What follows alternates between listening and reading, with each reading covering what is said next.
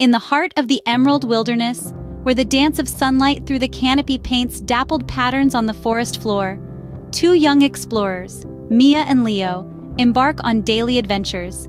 They weave through the labyrinth of towering trees, uncovering secret trails, and marveling at the rich tapestry of life that calls the forest home. Each chirp, rustle, and leaf crunch underfoot is a symphony to their ears, a testament to the intricate balance of nature. One day, a storm cloud of news ripples through their small town. The local authorities, with blueprints and bulldozers at the ready, plan to strip away a portion of their beloved forest for a new development project. The very thought of their verdant sanctuary being reduced to stumps and sawdust sends a pang of sorrow through Mia and Leo.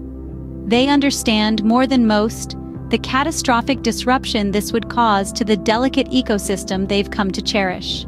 But despair quickly gives way to determination. With the forest under threat, Mia and Leo decide to stand as its guardians. They rally their friends, their families, their community, galvanizing them with tales of the forest's beauty and the dire consequences of its loss.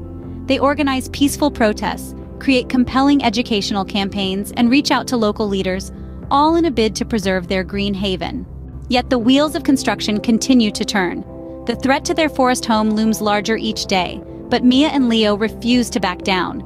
In a bold move, they stage a peaceful protest at the very heart of the construction site, their presence a living plea for the preservation of the forest. Their courage and tenacity spark a flame that catches the attention of the media and environmental organizations far and wide. Their story echoes across the globe, reaching the ears of a renowned environmentalist. Touched by their fervor and dedication, he arrives in their town, lending his voice and influence to their cause.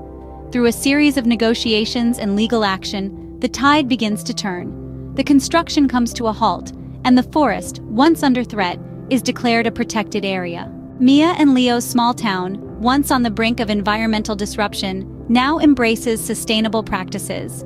The two young heroes, their spirit as unyielding as the ancient trees they fought to protect, become symbols of environmental activism.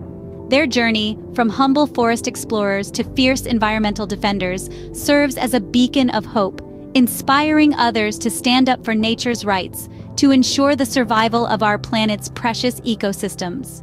Their story is proof that anyone, regardless of age or status, holds the power to make a difference. It's a testament to the strength of unity, the importance of perseverance, and the boundless love for our natural world.